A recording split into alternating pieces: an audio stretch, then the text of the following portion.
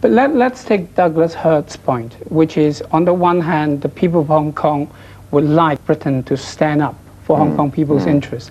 On the other, the people of Hong Kong would like to see a smooth transition. You yourself put a lot of store on the latter. There are people in Hong Kong who would like you to do more in the former.